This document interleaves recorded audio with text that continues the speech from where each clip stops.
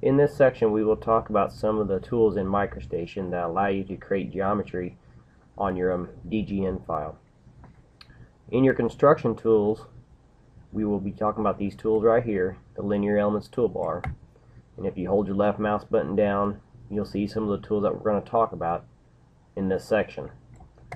Also, you can use the main toolbar, and it's kind of scattered through there, which we have our linear elements. We have a bunch of construction tools there, or creation tools there. We also have some creation tools underneath here, and then also here, which is the place block and place ellipse, and also our arc tools.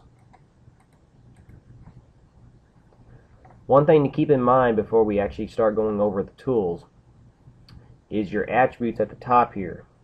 Whenever you're creating an item in your DGN file, whether it's a block or a circle or a line, whatever attributes that you have set up at the top here is what that item is going to be drawn on. So right now we have a scratch 1, color of 0, weight of 0, or line style of 0, and a weight of 0.